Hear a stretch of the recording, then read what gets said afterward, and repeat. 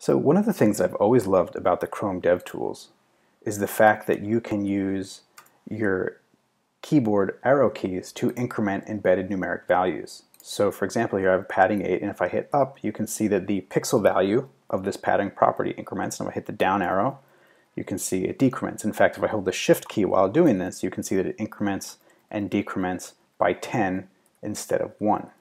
Now, I don't have a great use case for this in a normal web application, but I thought it would be something fun to try and recreate using an Angular directive inside of a form control. So that's what I have here. Here's one form control using just a value binding, and then another form control using the ngModel binding. And you can see that if I move my cursor towards an embedded numeric value and I hit the up key, that value starts to increment. And if I hit the down key, that value decrements, and if I hold the Shift, you can see it increments and decrements by 10 instead of 1. And I can do this for all of these numeric values. Oops, that wasn't on numeric value that time. And I can do it for the ngModel binding as well. And you can see not only are we incrementing and decrementing the value, we're also updating the selection, or the selection start and selection end properties of the input binding to cover the augmented portion of the string. Now, in typical Angular fashion, we're not actually altering the DOM node itself. Instead, we're calculating a proposed change to the input, emitting it, allowing the calling context to decide whether or not it wants to apply the emitted value, and then updating the selection afterwards. So let's take a look at how this works. So here's my app component. You can see we have our two inputs, one that's using just the value binding, and the other input that's using the ngModel binding. And we're using this incrementing input attribute selector to hook into the augmented behavior provided by our incrementing input directive.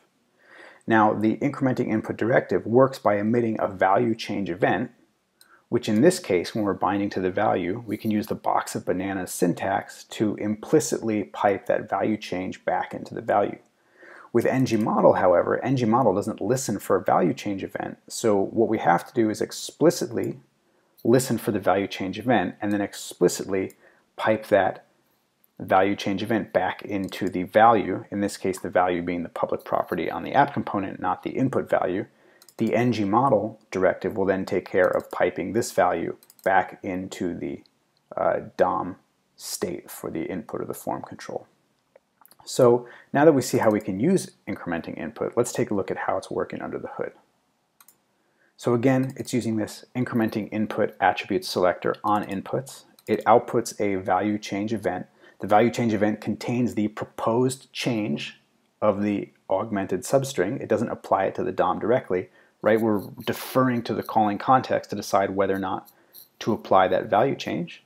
And then this algorithm for this directive is broken up essentially into two parts. The first part, which handles the key events and emits the value, and then the second part determines how to update this selection, right? As we increment or decrement, you can see that we select the text. So the second part is that text selection.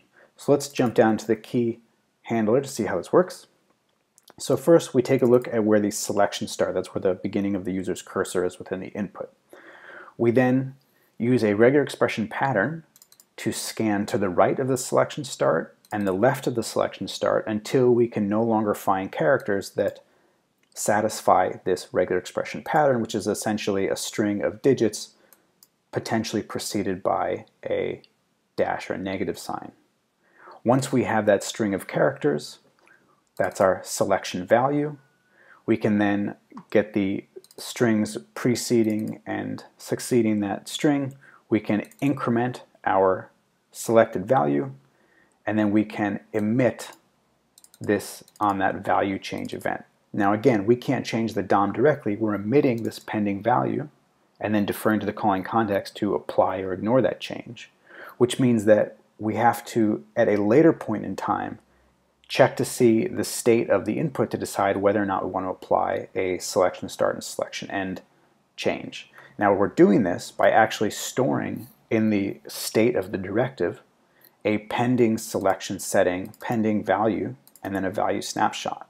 And this way, in our ng after content check, which runs during the change detection digests, we can check to see if, one, we have a pending value, and whether or not the value snapshot, that's the snapshot of the value at the time we emitted the event, is different than the current value. If it's different, it means that the calling context has done something to change the view model, which has in turn changed the DOM state. And we can then look at the value of the input, see if it matches the pending value that we had. And if it does, what we can do is assume that the DOM has been changed based on our emitted value, and in that case we can update the selection start and the selection end of the native form control to use the pending selection start and the pending selection end based on our augmented input. And then of course we can clear out any of our pending values. So it's not the cleanest algorithm. I don't love the fact that I'm binding to the ng after content check, which is essentially just an ng do check in my case, waiting for changes to be applied to the DOM. But I couldn't really figure out a better way to do that without actually changing the form control directly. But again, we don't want to change the form control directly. We want to emit a value and then allow the calling context to either use or discard said value. So that's what we got here. And this was a lot of fun to write. Again, I don't have a particularly great use case for it in my head for a normal web application, but it was a lot of fun to think about how we can use directives to augment inputs, especially the fact that we can use a directive to augment an input that's already being augmented with the ng model directive. So just, I think, a lot of interesting little details here.